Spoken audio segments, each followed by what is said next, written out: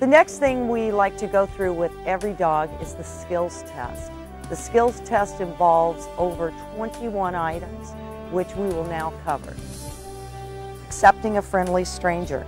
This exercise demonstrates that the dog will allow his owner to greet strangers without the need to interact with the stranger. The dog simply sits quietly while his owner speaks to and greets another person. Accepting petting.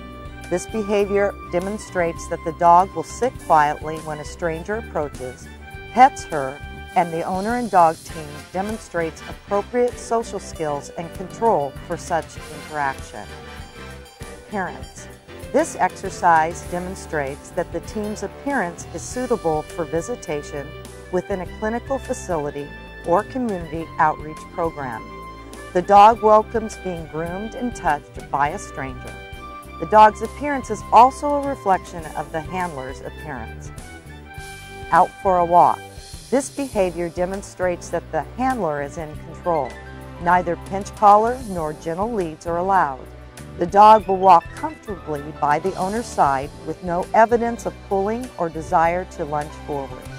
This behavior should demonstrate a true team approach to training. Walking amongst a crowd. This exercise should demonstrate the dog's ability to calmly walk through a crowd of people. The team should be able to move about in a crowded public area politely as pedestrian traffic moves by. It also demonstrates the dog is under control in crowded public areas. Reaction to unpredictable distractions. This behavior demonstrates the dog's ability to remain calm and focused when faced with unexpected distractions. Within a social situation, your dog should not react to approaching dogs, people, children, or distracting objects or equipment. This exercise also demonstrates the owner's confidence in dog's reaction. Sitting on command, down on command. These two exercises demonstrate the dog's mastery of sitting and lying down. If asked to do so, the dog should also respond to a stranger asking him to either sit or lie down. Staying in place. This behavior demonstrates the dog's comfort in being asked to stay in place with activity going on around them. The owner will be asked to walk out of sight momentarily while the dog remains in a stay position. They may go from a down to a sit or a stand as long as they don't move from the place in which they have been put. Coming when called. This exercise demonstrates that the dog will leave pleasant distractions and come to the owner. Reaction to another dog. Although there should not be more than 2 dog volunteer teams present together at a given visit, this test demonstrates the dog's ability to remain calm, in tune with his owner, and neutral in the presence of another dog. The volunteer is also aware of their dog's potential response and can help the dog remain focused. Supervised isolation from handler. Rarely, if ever, should a volunteer be expected to leave their dog. However, this exercise demonstrates the dog's ability to cope being held by a stranger.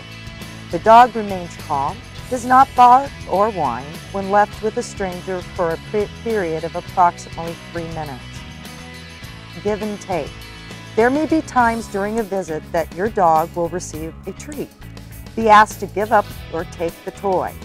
This demonstrates the dog's willingness to take and treat gently from a stranger or share his toy willingly with a stranger.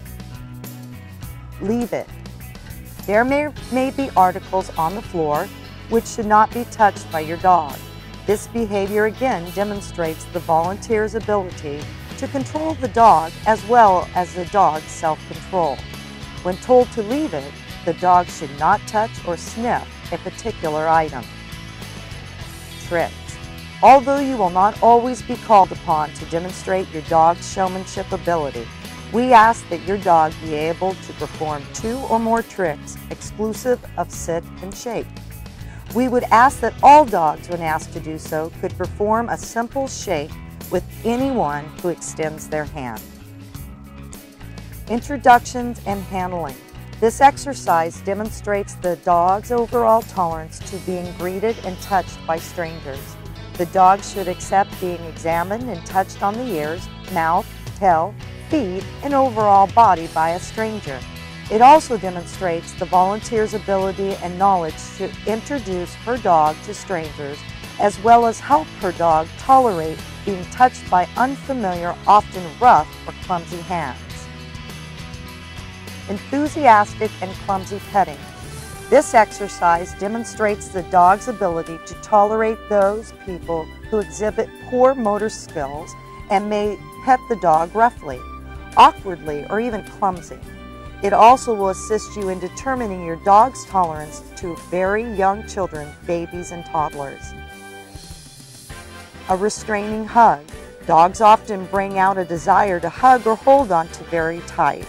It is essential that the dog's being able to accept this type of treatment. This exercise demonstrates the dog's ability to tolerate restraints as well as the volunteer's ability to assist the animal when comforted with those individuals. Hopefully this has given you insight as to what is involved to train and certify a therapy dog. I also hope that it has enlightened you to how therapy pets help in reducing stress, provide an emotional outlet, and aid in socialization. Florence Nightingale wrote that pets made excellent companions for sick people. Recent studies have shown that animals have healing power. Pets help older people outlook and their lessened fears and despair and loneliness and isolation, and add a sense of security.